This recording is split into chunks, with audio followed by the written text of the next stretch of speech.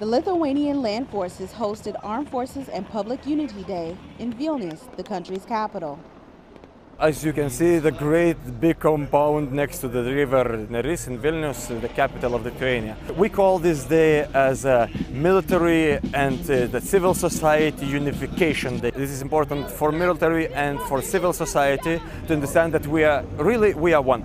NATO troops showcased their equipment and capabilities for an audience of more than 10,000. They can actually come out and actually see what we do, see what we work with, and not have any questions in their mind whether we can handle anything if anything comes up. Army Sergeant Renee, Vilnius, Lithuania.